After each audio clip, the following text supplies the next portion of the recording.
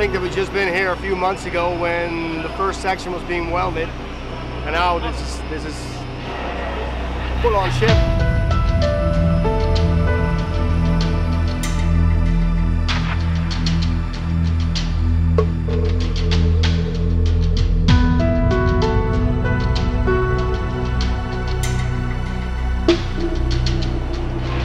We're now 14 months after the Postcode Lottery Gala. Sections have been assembled, superstructure has been placed, the engines are on board, and we're just months away from the launch. I'm very, very excited. This is a really, really cool moment for Sea Shepherd.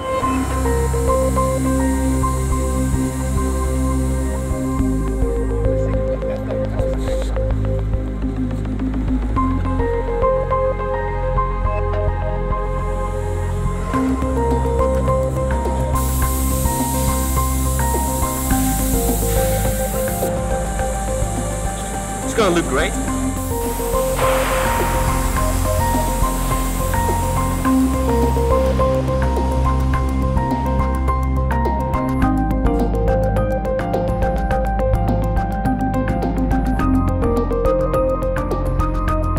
Sea Shepherd has organized a contest and has invited people to come up with a name for a new dream vessel. This has resulted in the name Ocean Warrior.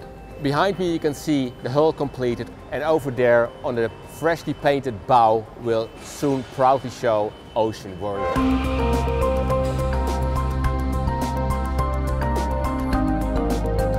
But let's go inside. It's probably easier to point it out inside. Yeah. Inside the belly of the beasts, where the monsters are, and these engines. They each have about 3,000 horsepower, and we have 4, so you can do the math. You know, of course, this vessel will be faster than anything we've ever had. They're the biggest engines that have been installed in this type of vessel. I just cannot wait to hear them and to actually see them in action.